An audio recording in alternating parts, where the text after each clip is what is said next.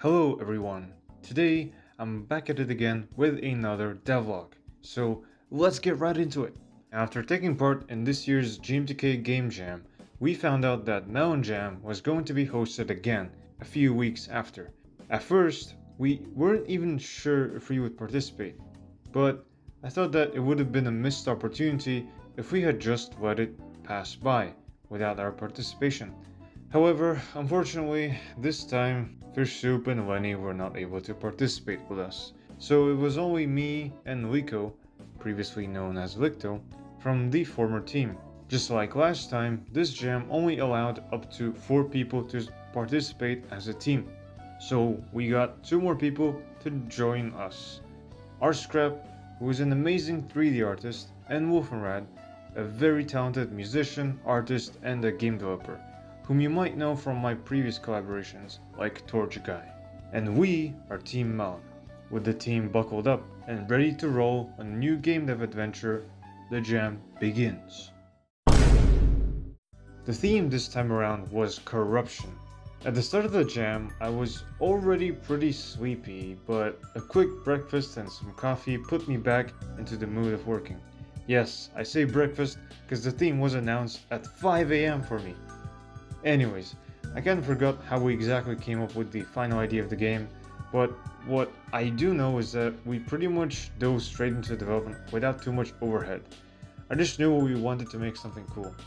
And that something cool ended up being a top-down shooter about robots taking over, or should I say, corrupting the world. You'd be playing as a kid who finds the Power Glove, capable of causing immense destruction and taking down the robots. Yes, that's totally not a reference to the maximum glove. It's a pretty nonsensical story, but hey, the story was not our main priority this time around. I do remember that we did consider other ideas, some of which were related to a different interpretation of the word corruption, but there was nothing too solid in mind. So the first thing that I had worked on was the player's movement, and this time we were gonna go for a top-down 3D style gameplay. So that was pretty simple to implement. At the same time, Scrap was already working on modeling the player, the prototype version of which I already integrated into the game. Yeah, it looked pretty damn cursed. Next, I went on to working on the enemies, while Lico worked on coming up with the Power Glove functionalities and implementing projectiles and a crosshair for aiming. And what better way to prototype enemies without using some booze? They also definitely didn't resemble characters from a very popular game. Essentially, the behavior of the enemies were the same way as in some of my previous games like Ask Ape, where they would wander around at first and would start approaching you when noticing you in their path. The last thing that I did for the day was adding a few effects like bloom and some cool text pop-ups for when the enemies exploded. And so that was pretty much it for the first day, and judging by a commit I had made during this time, I was already pretty tired, but luckily I always had coffee with me. So when the day was coming to an end, we went into the VC to work more on the game. Wait, scratch that. Instead of working on the game, we had a whole ass dancing party, and other people in the MelonJam server hopped in the VC to witness our doings. Yeah, it was pretty wild. The rest of the night I spent chatting with other people in the Discord server. Thinking back now, I could have worked more on the game, but I felt like talking more with new people and just having fun. Starting off this day was kind of hard, since I basically had no sleep the other day. But a 3 AM breakfast and a sip of tea had charged me up for the day up ahead.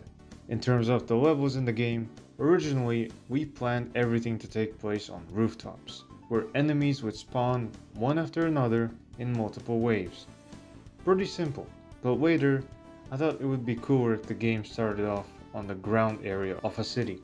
Scrap was done with the player model, so I integrated it along with its animations.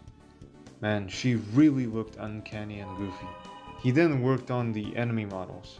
Speaking of his models, I also spent some hefty amount of time drawing out art assets for the UI and animating those UI elements. I mean, all I basically did for some of these UI elements is take screenshots of the models that RScrap made and edited them in Photoshop.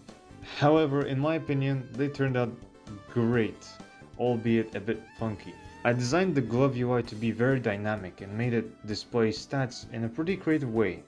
Each finger, except the thumb, would represent the amount of ammunition you had for a specific projectile. We basically made the Power Glove a complete powerhouse, so much so that we gave it an overdrive state.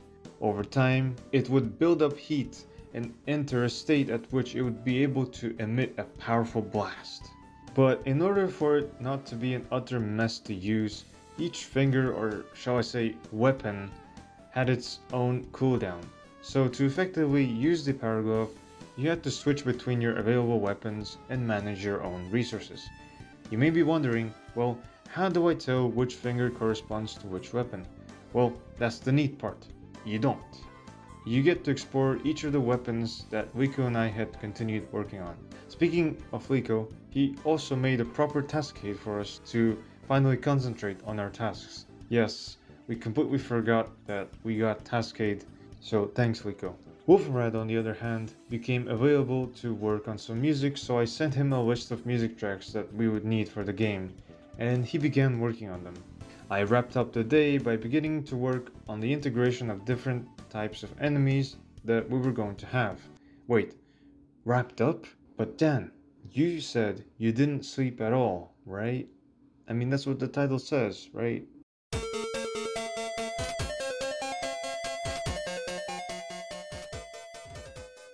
Yeah, let's not talk about it. So, it was 1 a.m. and I took another break and had some food. Later that night, my 3 a.m. motivation had suddenly kicked in and I made a masterpiece. Yes, I drew some cutscene still frames for a cool intro story scene. Yeah, no, it's not that cool, I guess, but I had an excuse for my terrible art. You see, this story would be told from the perspective of a child, and so my art skills are that of a toddler. So there you go. And to top it off, Lico even ended up voicing over the voice lines I made for the main character, and they were hilariously good. This is me. By the time I wrapped all of that up, the final day had already begun. I mean, days didn't even matter anymore, since I kept losing track of time anyway. So I decided to take a bit of time to think of what's left to do, and I wrote out everything on the note because I was already starting to doubt that we would actually finish the game. We still had no proper level improvement. Man, shut your... The other day I had already told RScrap to work on the model for the boss, and it was turning out great. And I was really excited because I wanted to animate his moves. And funny enough, we all thought having Jeffrey Bezos with his corporation Amazon be the final boss would be pretty funny. I mean, it's not like he'll ever play the game and find out. As soon as RScrap finished making our big boy Jeff, I made a rough sketch of how I envisioned the levels to be. Originally, I wanted all the levels to take place in one scene, but we had to cut out the boss section to be a part of another scene. In hindsight, it would have been cool to have a more smoother transition between the two stages with some camera work, but we were already running out of time anyway. Yeah, on this day I pretty much spent most of my time designing the waves inside the level, while Lico designed the main menu and RScrap was working on the models of the environment. It's kind of funny, as I feel like the levels were something that we had to do from the beginning, but at least we had the gameplay pieces intact already, so it was definitely easier in that aspect. As soon as Wolfenrad had finished up his epic tracks, I integrated them into their appropriate scenes. So everything leading up all the way to the boss section took me like an entire day to finish. And when time came to work on the boss part, I had roughly 5 to 6 hours left only. Mind you that we also had to work on the ending cutscene of the game as well. And well, at first I was gonna draw one myself, but since RScrap was free, I told him to render up an image of the player standing on top of the dead Jeff bot. RIP Jeffrey, the CEO of Amazon. Anyways, I immediately began developing the behavior of the boss, knowing I had no time left. And even though I had animated the boss earlier, I still had to tweak the animations to fit the area where he was located. And I also made some more attack animations because I thought only having one attack would have been too stale for the gameplay. So I gave the boss 2 stages, where on the first stage he alternates between slamming the ground and launching enemies from his shoulder pads, and as soon as his health would drop to 50%, subtle smoke particles would start appearing from his mech, and he would become way more aggressive with an additional attack where he would shoot out bullets from the turret inside his mech's mouth. And implementing all of that surprisingly took roughly about 2 hours only. The rest of the time we spent polishing up the game to the maximum.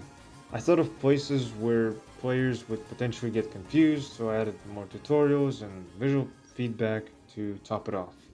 And boom, we were done. I did it. Mwah! Wow, I was shaking when I hit the submit button.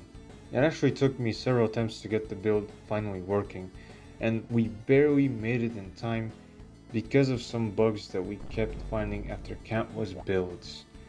But with that out of the way, we were finally done. I don't know how I didn't deteriorate. I can't even speak anymore. I don't know how I didn't deteriorate on the last day of the jam, but I surely felt mentally, emotionally, and physically tired afterwards.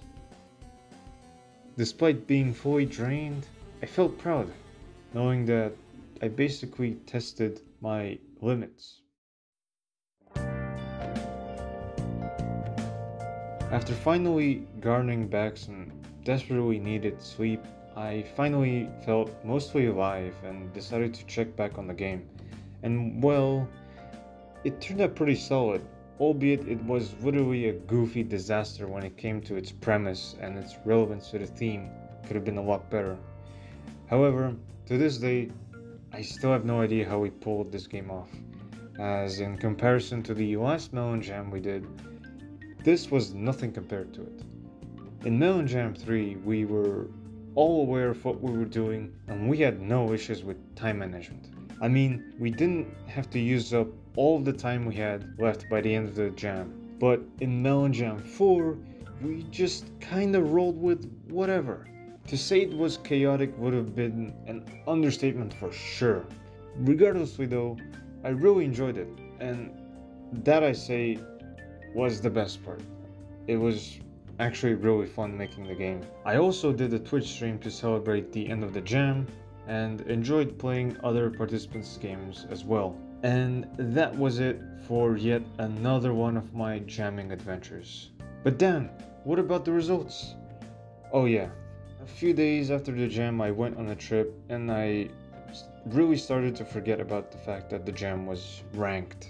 Or I guess my memory became that of a fish after not sleeping for 3 days. But when time came for the results to be finally announced, lo and behold, we received an announcement from the host of the jam, Jolie, saying that we got first place in the advanced category. Wow, I guess my lack of sleep really did pay off. And I just want to say, wow, like, that was great. I really didn't expect that. So before I wrap up the video, I just want to say a huge thank you from our team to the hosts and judges of MelonJam, the Cupertino Game Dev Club, for organizing yet another awesome Game Jam event. Personally, it was life-changing. My sleep schedule was permanently broken. But in all seriousness, I had fun collaborating with my teammates, and I was able to meet some passionate new faces through your community. And lastly, I want to thank you, yes you, for watching this video. and I guess I'll see you guys next time. Peace.